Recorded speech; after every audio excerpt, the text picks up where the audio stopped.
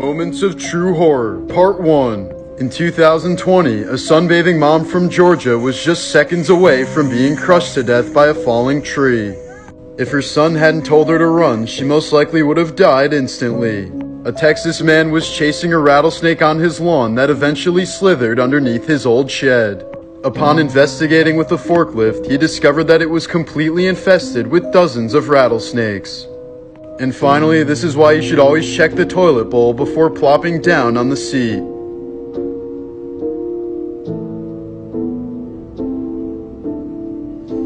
Yep, that's a scorpion. And apparently you shouldn't flush a scorpion down the toilet since they could survive in water for like 2 days. Have fun.